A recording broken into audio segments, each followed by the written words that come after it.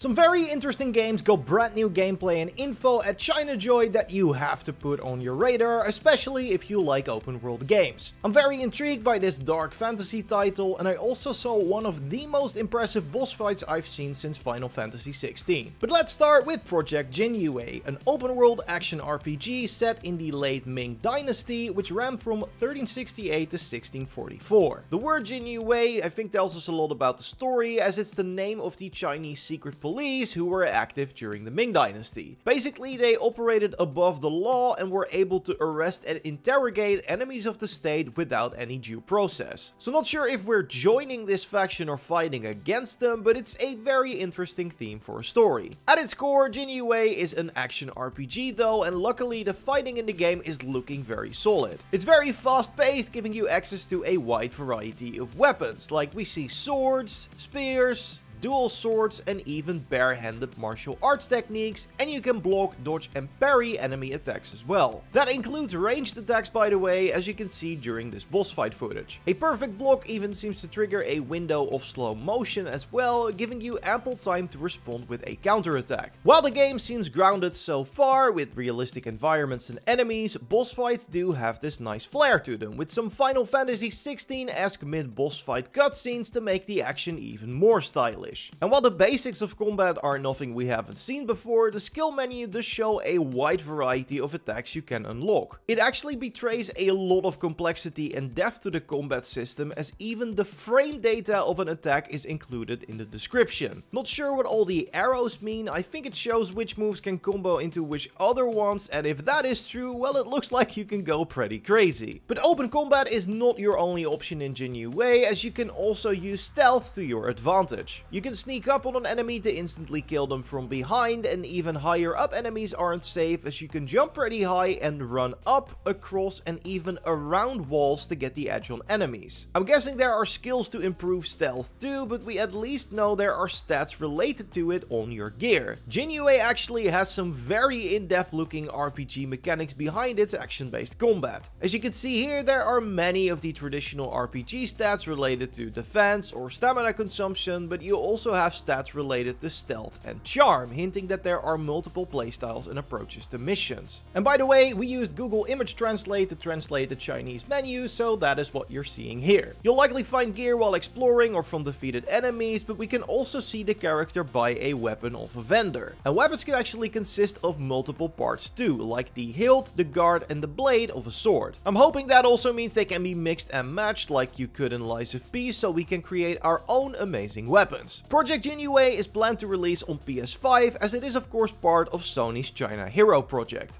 Now let's look at more new interesting games that will be coming to the West. Of course, a like on the video would be awesome, and subscribe for more coverage on these games. Another really interesting title that revealed a ton of new info at ChinaJoy is Unending Dawn. I was immediately drawn in by the boss designs. There are some really epic looking big creatures here with even more impressive second phases. Like this guy just casually grows a shadow monster out of his back, but there is a lot more to be excited about. Unending Dawn is an action RPG set in a sort of post-apocalyptic fantasy setting where a false prophecy has doomed the world, and now it's your job to try and save it. From the looks of it, the main focus will be on combat, which has taken a lot of inspiration from the parry-based combat of Sekiro and Lies of P. Enemies have a poise meter under their health that depletes when you hit them or when you parry their attacks. Depleting an enemy's poise completely opens up their defenses for a couple of seconds, with shield-wielding enemies even dropping the shield the first time you break their poise. You can then trigger a powerful finisher on them, go ham with your many different ground and air combos, or switch to a different character. Because yes, Unending Dawn has multiple playable characters, each with their own set of customizable skills and abilities. Now I'm not sure if you'll recruit party members through the course of quests, or if it involves a Genshin-like gacha system to unlock new characters. Swapping party members in combat is at least similar to Genshin, with you having a single playable character on the field and the ability to quick swap to another one. You You can even do so with a special combo to keep the flow of combat going, and it looks pretty badass too. So far we've only seen 2 playable characters though, the sword wielding one that I'm guessing is the protagonist, and the taller spear wielding character who was heavily featured in the Flame of Faith trailer. That trailer also does a good job of showing the similarities to other Souls-like games, as there are plenty of traps, narrow and high up rafters you need to navigate, and breaking floors that lead you straight into an enemy ambush. And I have to say, even with the more stylized graphics, some of these environments look very eerie, exactly the vibe a post-apocalyptic fantasy world should give. They should be a lot easier to navigate than your average Souls level though, as the characters in Unending Dawn are pretty agile. They can perform multiple back-to-back air dashes, which allows you to cover a lot of ground very quickly. The wide open areas also suggest quite a lot of content to keep you playing. Unending Dawn is planned to release on PS5, iOS and Android. But the most impressive game and story from ChinaJoy